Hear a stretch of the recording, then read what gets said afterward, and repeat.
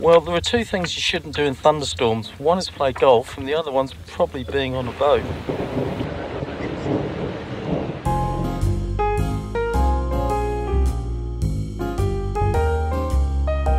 Hello, well, I'm sailing again. This time I'm going from Brooklyn down to Smith's Creek, hopefully. Interesting day so far. It's meant to be 29 degrees, which is really hot. We just had a shower of rain and the wind's dropped to basically nothing. It's meant to be 4 or 5 knots. This is the entrance to the Hawkesbury, so the tidal flow through here is really strong. In fact, it's so strong I was actually going backwards with this small amount of wind, so I had to motor for a bit. Now I think we're stationary or just slightly moving forward, maybe and not. So I didn't tell you, this is actually a Friday, not a Wednesday. Yes, I know I've broken the rule of always going on a Wednesday, but Friday is pretty quiet as well. Well, the sun's come out again, and now we're sort of tootling along quite nicely.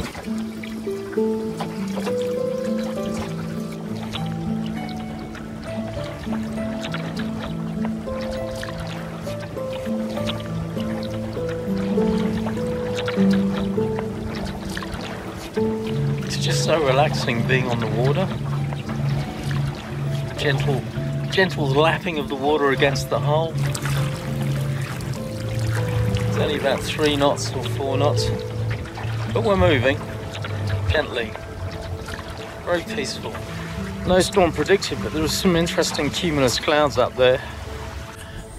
There's a pelican.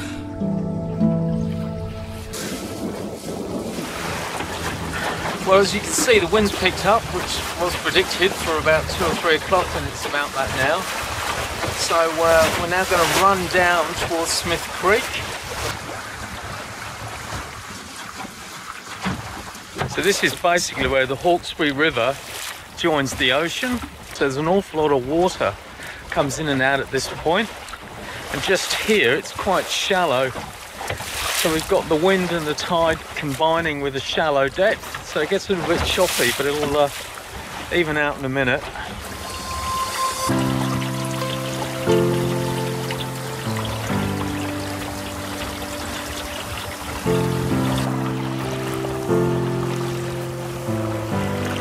I know I probably sail most of the time in the same area.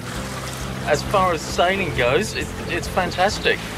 It's not ocean sailing, which obviously has a different appeal, but there's still nice surroundings here. And it's only about an hour and a half north of Sydney. Sydney Harbour is really beautiful, there's no two ways about it.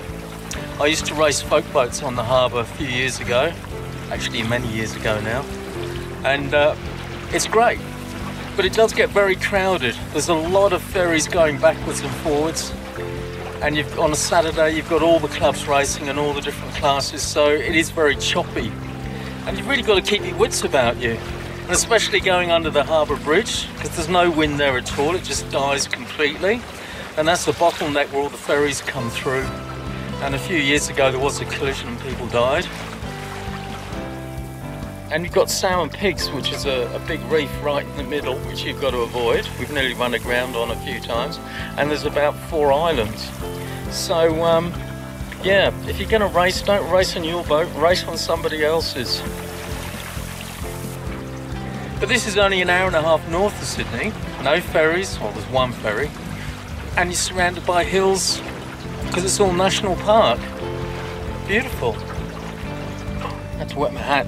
Getting that hot. I did used to dinghy race as a kid with my father in England.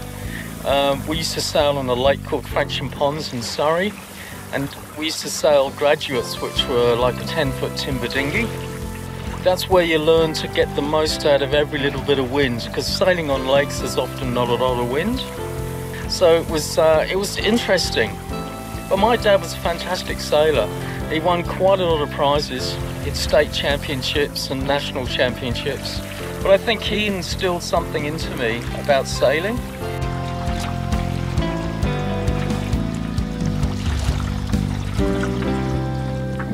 Well, I'm down Yeoman's Creek again. Yep, I didn't get to Smith's Creek, and that storm looked blacker and blacker. It's pretty black now. So I thought, well, there's a mooring over there, I'll go and grab the mooring. I'm moored next to my next boat. I think there's a few more dollars in that one. Yeah, there's money everywhere you look. This guy did say to me, nice boat, and I said, yeah, yours isn't bad either. He laughed. It's still really hot. It's probably still 28. Very muggy. Got the vegetable curry thawing out for dinner. There's my famous mooring protector. Stops bangs in the middle of the night and chipping paint. And I wanted a pennant style flag for Kate Louise. So it's a number 8 pennant flag, which doubles up as St. George. I watched a video the other day on YouTube about this guy in a boat who got struck by lightning, and it punched a hole in the fiberglass boat, and then he started leaking where he was moored. So then he had to figure out in the dark where the leak was and try and patch it with plastic bags to stop the boat from sinking. And you sort of think, well, if lightning was going to strike, it would just hit the mast. But he managed to plug it and survive till the morning. Not the sort of sailing I want to do. Oh, just heard thunder.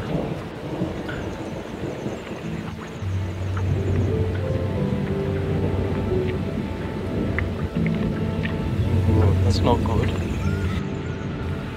You remember how I mentioned golf before and how it's just as frustrating as sailing with no wind? Well, there are two things you shouldn't do in thunderstorms. One is play golf, and the other one's probably being on a boat.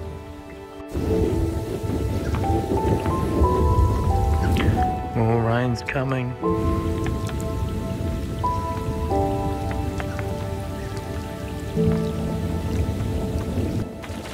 It started to rain, so I've put the tarp up. I normally tie it down a bit more securely than this. So it's a large tarp over the yard, tied off all around the side to various points. Works really well.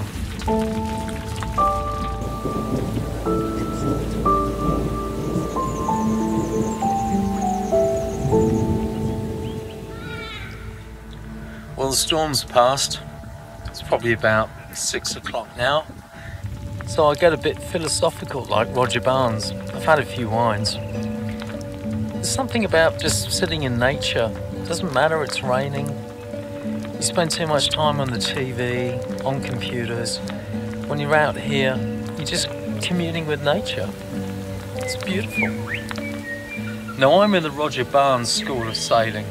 Roger Barnes, as you may or may not know, has a YouTube channel and recently moved from England to France. He was probably the inspiration for me to get this boat. I wanted something small, traditional, timber, and in Australia there just aren't that many to choose from. I looked at getting a Hartley 16, which is a timber boat with a small cabin, and converting it into a gaff rig, but it wasn't really that practical. So I really lucked out with this Stornoway 18 made by Scruffy Marine. It is a kit boat, but you can have them made. I'd love to be in France visiting all those ports that Roger Barnes goes to. They look fantastic, picturesque, quaint, wine, croissant, sailing. What more could you ask for? But what we have here is nature and tranquility, and I think it's probably just as good. So Roger, thank you for your inspiration. Now I think I'm going to have my vegetable curry, vegetable couscous, which looks very nice. So I've got my curry reheating in my galley box. Yeah, looks good.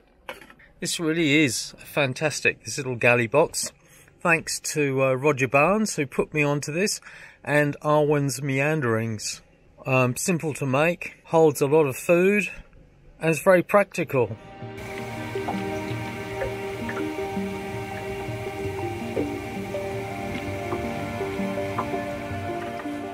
So I'm all set up for the night. Got my airbed, sleeping bag, and my new light, which is very good, I have to say. It's a USB chargeable light with 5 LEDs off eBay, pretty cheap. Gives a nice light, not too bright. Under the tarp, that's all you need. So I've decided to go without the mozzie net, which is a bit of a gamble because in Australia in summer you get mozzies. Even on the water, away from the shore, they just seem to find you somehow. There's a bit of wind, hopefully that will keep them away. Here's hoping.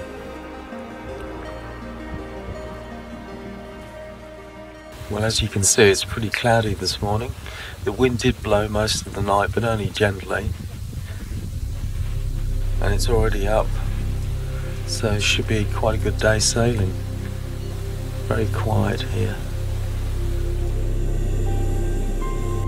And this time I remembered the coffee and the cup.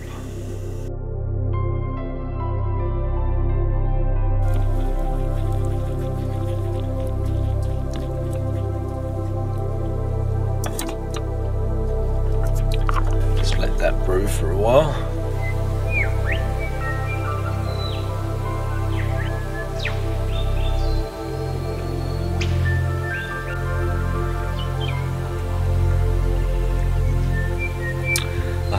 That's damn fine coffee.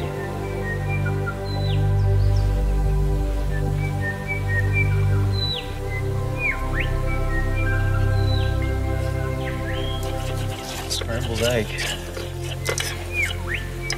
And wouldn't you know it, my gas is just about to run out. That's why you always bring a spare one. Because I'm hungry. They do last a long time though. It's a lot of fish jumping, so the seagulls are out.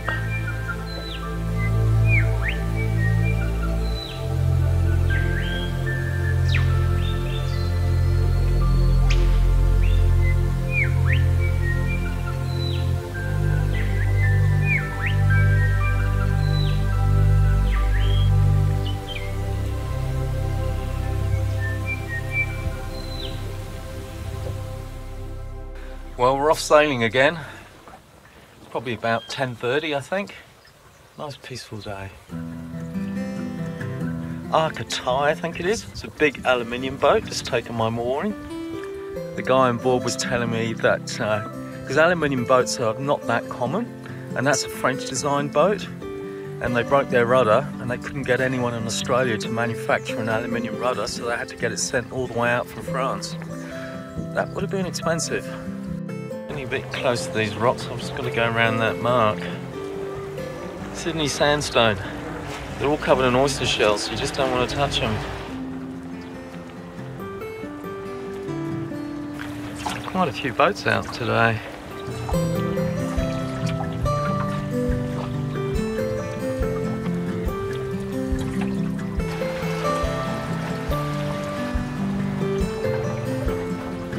Lion Island right in the distance. So if the wind stays in this direction, we'll try and get up that far. It's probably a good 2 hours to there, I'd say. Now we're sailing. So it's a bit different from yesterday when we had real trouble trying to get out against the tide.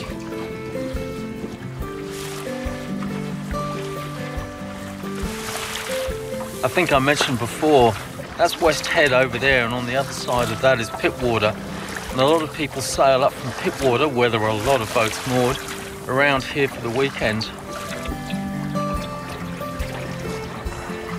That's the State Sport and Rec Camp. School groups come and stay there. It's picking up a bit. Coming into Patonga.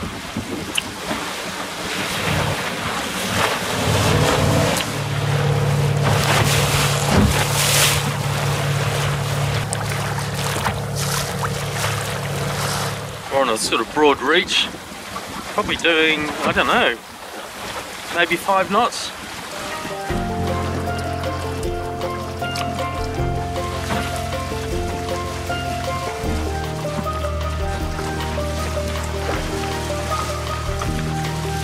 Heading back from Patonga, sun's come out, beautiful man. Probably going to sail for about another half an hour, then head back, because I'm pretty sure a southerly's going to come.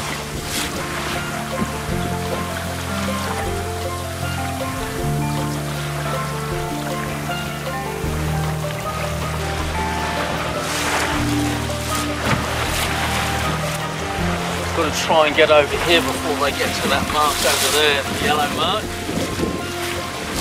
Should be able to, because they're beating all the way up and I'm running down.